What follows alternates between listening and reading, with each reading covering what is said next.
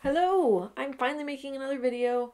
It has been months. Quarantine has been busy and I just haven't had as much opportunity to make videos. So I finally got around to doing a project that I've been meaning to do for years, literally. I should find it and take a picture.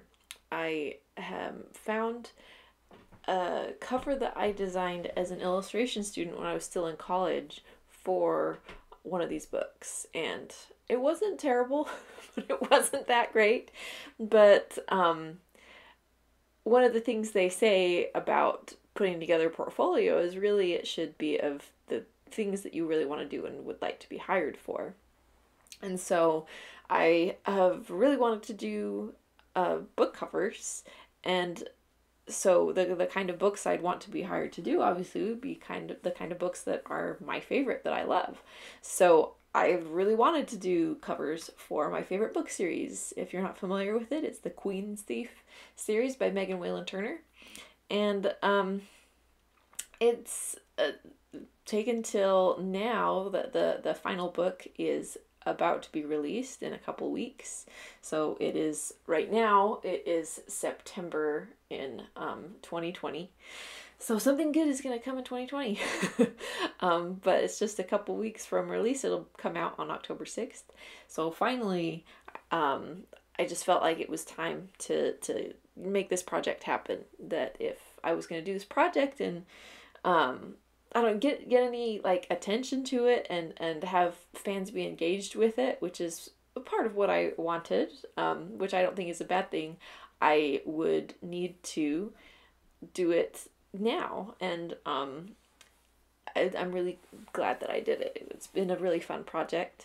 And I just thought I'd kind of talk through my process, both artistically the process and also the thought process on why I did it and how I did it. So you can see so far in the video I've been working through the first one, and I started with doing some sketches and thumbnails trying to figure out how stuff would be. And at this point I hadn't obviously done any of the other covers. I started with the first one, moved through. So I was kind of figuring out my overall style and approach at the same time. And so there were some of the thumbnails that I did that I felt like would have led the whole project in a completely different direction if I had stuck with them. But starting with the thumbnails, if you're not familiar with what thumbnailing is, it's trying to really quickly, in a small space where you can't get too precious with the details, try to work out a design that's going to work and read clearly and do what you want it to. And so for all of these, I started with at least doing a few thumbnails. And you could see there, and you'll see on the ones that I do, there's going to be 3 covers in this video that usually they're really, first of all, they're really ugly. I'm doing like blobby stick figures. Some of them, like, now it's been a couple weeks since I did this and I'm not even sure what I was thinking, which is the point of a thumbnail. It's to not be precious and just figure things out before you've committed and spent too much time working on something that ultimately isn't going to work because the design is not good. And so you can see that on those early thumbnails, and also you're going to see in a minute when I do it again on the Queen of Attolia thumbnails, the sequel, that kind of early on, when there's a thumbnail that's starting to work, I spend a little more time on it and get a little more detail, and I can tell that's like, okay, this one could potentially work. And I think kind of unintentionally, on all of these covers that I did, there were usually 3 that stood out that seemed like, you know, they really could work. And then either I got feedback from people on which one they liked better, or I just chose the one that I wanted to go with and chose that and just took it in the program and enlarged it in order to work on it a little bit more. Oh, now I'm looking at these Queen of Attolia thumbnails. There were some that I really liked, but having done the thief cover already, stylistically I wanted to have things kind of follow in that same kind of vein, so some of these might not have worked for that. Anyway, so and doing the thumbnails, you can see I'm also keeping values really simple. I'm using 50% gray, black, and white, and just trying to find something that will read with simple values and try to establish silhouettes. And at this point, I had forgotten in the scene, somehow I had gotten it turned around in my head who was higher on the stairs.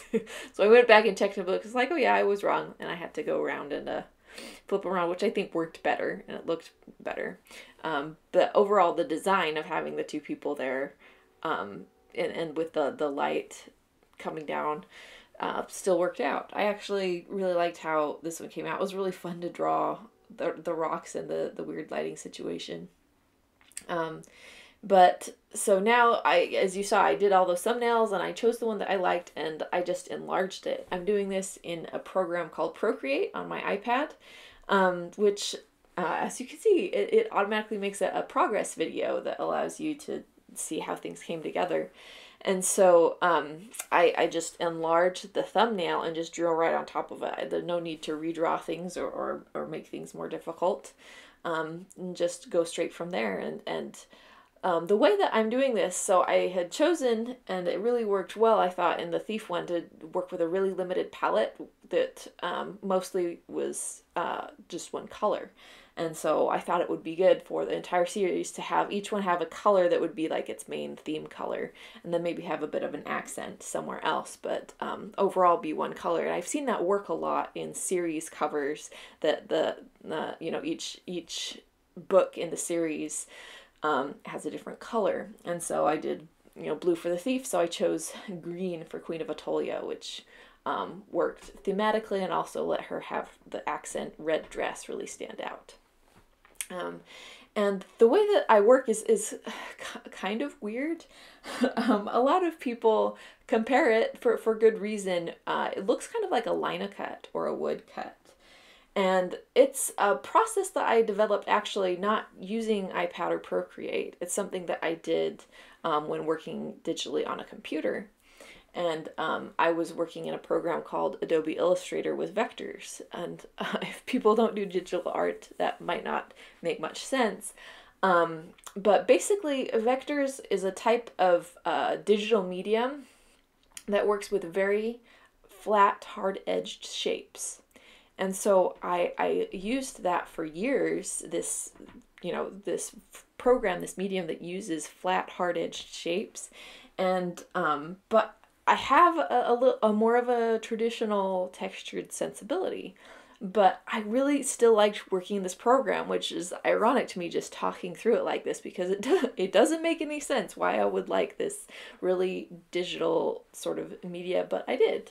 It makes a lot of sense as a way to work digitally because it can never be pixelated and things like that. It makes it really convenient. And so I learned a way to work in this program in order to make art that appealed to my more textured sensibilities, which was by imitating a sort of linocut style, like putting down one of these shapes and then cutting away from it, just using an eraser, and leaving the kind of rough texture behind. And so though I was using this digital medium, I was getting these kind of textures.